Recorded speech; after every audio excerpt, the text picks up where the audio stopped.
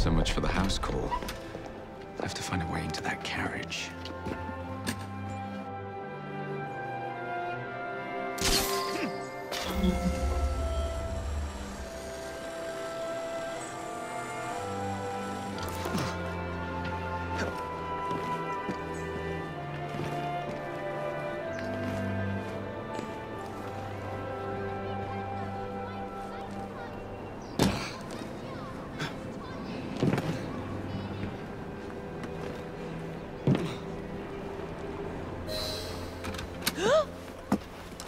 What's the meaning of this? Who the devil are you?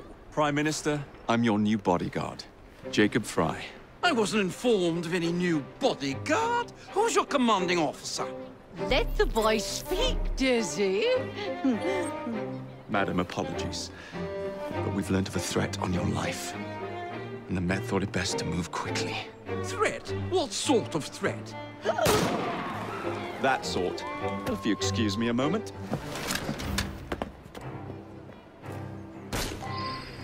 Where'd they come from?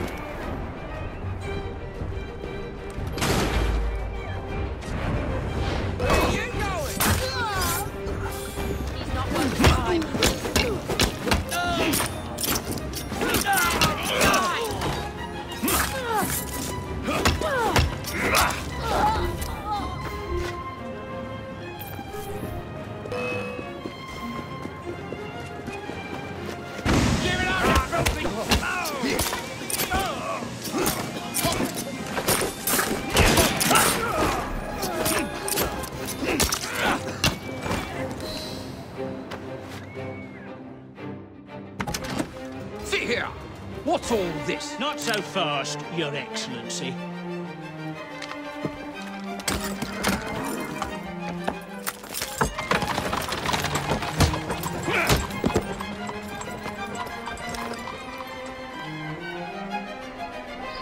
Hey!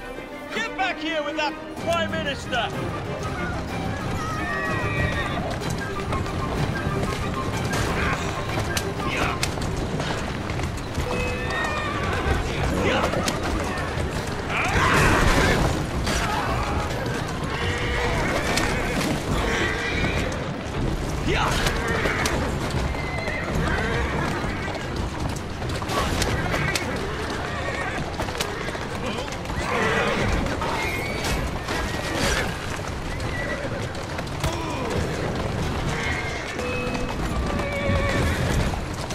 Everyone all right?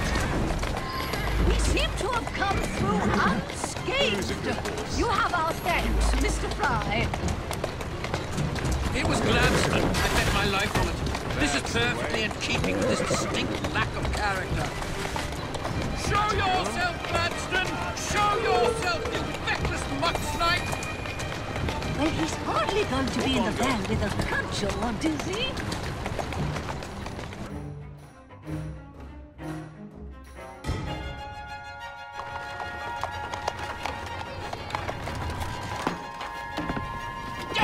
Gladstone! That bloody man! He will pay for this!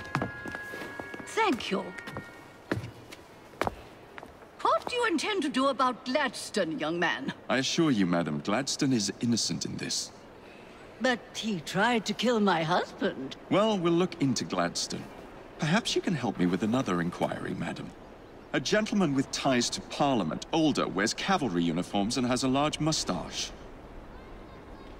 You seem like a rough and ready sort of fellow, Mr. Fry. Well, yes I am, actually. And are you familiar with the poorer districts of our city? Roughly. Wonderful. As it happens, I've been eager to tour the Devil's Acre. If you were to escort me, I'd be happy to assist you in your inquiry. That strikes me as a dangerous idea. Then it's settled. Come back here to Downing Street tomorrow night, 8 o'clock sharp. Good day, Mr. Fry. But I... Good day, Mr. Fry.